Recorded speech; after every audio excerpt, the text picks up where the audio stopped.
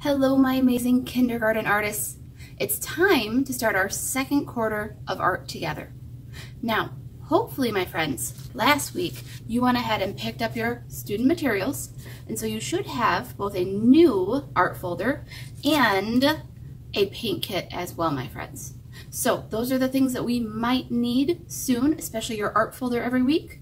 The paint kit itself says that we don't need that until November 23rd, okay? Now, your paintbrush pet is in there. You can take that out. I just left that note on there so that way you knew not to open the actual paint until that week. So those cups, keep them closed so your paint does not dry up, okay? We'll use those on another day. And I also left you friends a little bit of a schedule here. If you see this piece of paper on the front of my art folder here, you see how it says second quarter art folder there? This schedule is to help you and your adults that are helping you learn best plan for your art learning, my friends, okay? So every single week for second quarter is listed with what projects we're going to do, what art materials you're going to need every single week, and what you need to turn in either on SeeSaw or Artsonia, okay? So this is a really important sheet for both my students and my families to have and keep with. Parents, if you want to maybe set that aside and keep that yourself, you can. Otherwise, it can go right inside of the art folder to keep there as well. So this week, my artists, we're going to be getting to start another new art project, our first one for second quarter. So let's take a peek at what our new art project looks like, my friends. I have two examples right here. These two pieces of art were actually inspired by a famous artist named Piet Mondrian. We're going to be learning a little bit more about Mr. Mondrian and his artwork. We're going to take a look at it in a moment here. But first, we need to read our learning targets. So I have two that we need to talk about today. And I know they're a little far away. I'll bring them closer so you can see them better. Remember, I go first. Here I go. I can recognize an artist from his art. So remember, we're going to be learning about Mr. Piet Mondrian and looking at his artwork. We're going to take a peek at that in just a moment here. And then there's a second target as well. So let's read that one too. Here I go. I can name the three primary colors. Now, the three primary colors are important. We're going to be learning about them through this project and the next project, my friend. But they're also important because they are part of your homework this week. There's going to be a question here in SeeSaw asking you about those three primary colors and what they are. And I'm going to talk about them here in this video. So make sure you're listening for when I say the three primary colors and what those three colors are. All right, my friends, let's go take a look at some artwork by Piet Mondrian, and then we're going to get out what art supplies we need to start our new art project. On the screen right now, my artists, is a photo of Mr. Piet Mondrian. I wanted to show you a face to go along with a name, as well as two pieces of his art that we are going to take a look at right now. Here is the first piece of art that I'd like to look at. I don't see anything like dogs or houses. The things I do see are some different colors, lines, and shapes. This piece of artwork is called Composition 2 in red, blue, and yellow. We're going to take a peek at what we see in the artwork. For example, I see shapes like squares and rectangles. I see long and short straight lines. I even see colors besides red, yellow, and blue. I also see white and black. Now I'm going to show you one more piece of art from Mr. Mondrian. And I want you to name the colors, lines, and shapes that you see. This piece of artwork is called Broadway Boogie Woogie. Again, take a few moments to name some colors, lines, and shapes that you see in Mr. Mondrian's art.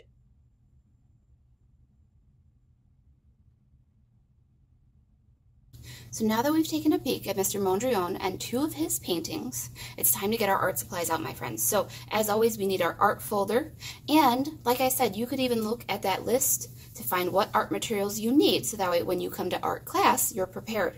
I need my art folder, I need glue, and scissors. And as always, you can use glue bottle or glue stick, whatever is easiest for you. So I'm going to go ahead now and open up my art folder. Like I said, you can tuck this piece of paper either inside or you can save it somewhere else. What we need out of our art folder today, my friends, are the first two things you'll find in your folder. The first thing you should find are some long, thin black lines, very similar to the lines we saw in Mr. Mondrian's first piece of art, and one very large square piece of paper. Those are the only things you should be getting out of your art folder for this project. So I'll go ahead and set my art folder off to the side, along with my paper clip. That way I have those for later.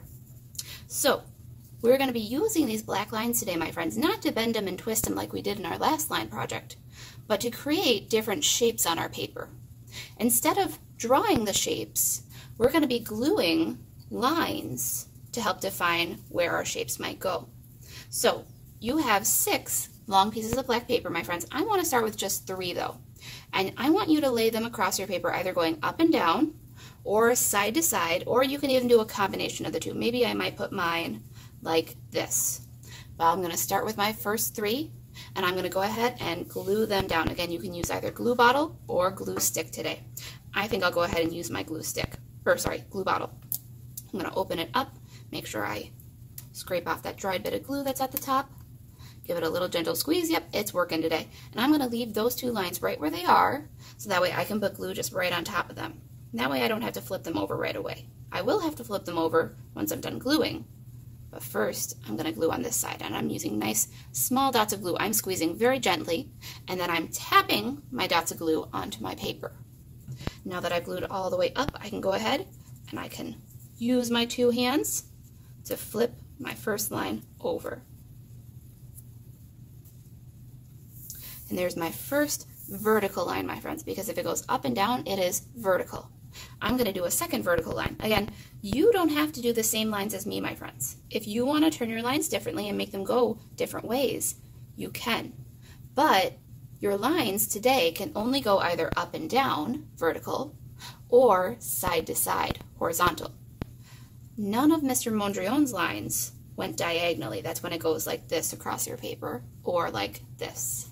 So don't make any diagonal lines because they won't reach all the way to the edge of your paper like your vertical and horizontal lines will. All right, now I'm going to put my horizontal line back on. I could put it in the middle, I could put it at the top. I think I'm going to put mine kind of close to the bottom though. And again, I'll put my nice dots of glue, nice small dots. And again, this is something that we need to practice, my friends. If you have a glue bottle at home, doing dots of glue takes practice and time, as well as patience. But I just squeeze the glue bottle very, very gently and touch it very lightly onto my paper. If you touch it too hard, your glue bottle will close up. All right, putting that one down, and I'm smoothing from the middle out. I'm now going to hold down my lines and count to 10 in places. 1, 2, 3, 4, 5, 6, 7, 8, 9, 10. 1, 2, 3, 4, 5, 6, 7, 8, 9, 10. 1, 2, 3, 4, 5, 6, 7, 8, 9, 10. Because I have 3 lines, I should probably find at least 3 points where I hold it and count. All right, we have 3 more lines left. And as always, my artists, if you need to pause the video here and catch up to me, you can. But if you're ready to do some more lines, these next 3 lines, my friends, we're not going to just glue them down nice and long because Mr. Mondrian also had some lines that were short. So maybe I might want to put a line that touches this one and goes off the edge of my paper, which means I would need to cut it there. Now, I always recommend my artists gluing a line first and cutting it second. That way I know exactly where I'm going to cut it. Because if I cut it right away, I might not get it quite right.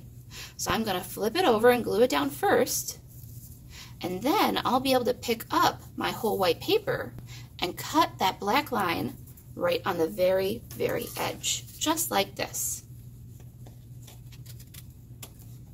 Now, I have this little bit left over as well. Should I throw it away?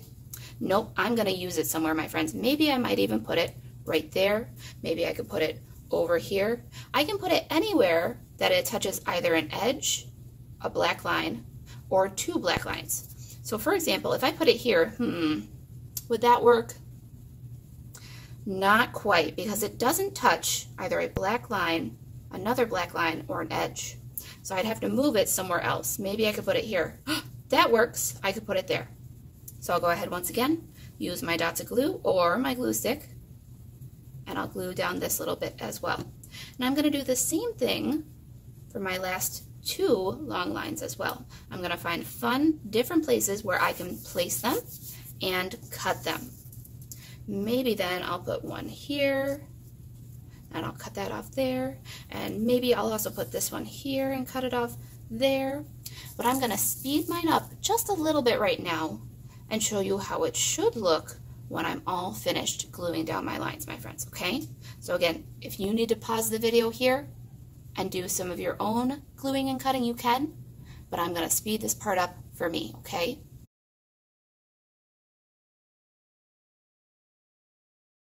So here is what it can look like when you are finished gluing down all of your different lines, my friends. And you'll know that you're done when you only have little tiny bits of black left that you can't use, because obviously these tiny little pieces couldn't fit between 2 black lines or a black line and an edge. And by making all these different vertical and horizontal lines, I've created many different shapes, whether it's cute little squares or big rectangles, just like how Mr. Piet Mondrian made his different shapes in his artwork that we looked at. Now, this artwork needs to dry.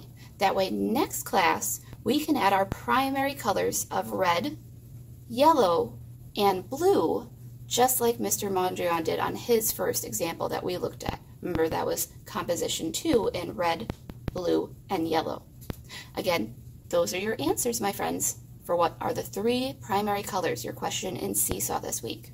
So when you get a chance and you're all cleaned up and you have your artwork sitting out to dry, don't put it back in your folder because it'll get stuck.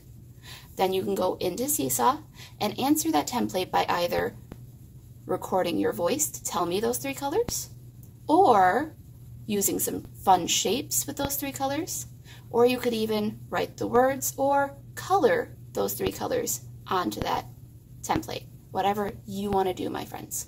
No picture is needed this week. Again, your artwork could look like this, or it could also look like one of these does as well, my friends. There's no wrong or right way to do this project, as long as you use your long and short straight lines, again, to make vertical and horizontal lines, okay? All right, my artists, I hope you have an awesome time finishing up your art project. Don't forget to answer that question in SeeSaw about our primary colors again. And I will see you friends next time. As always, have fun creating.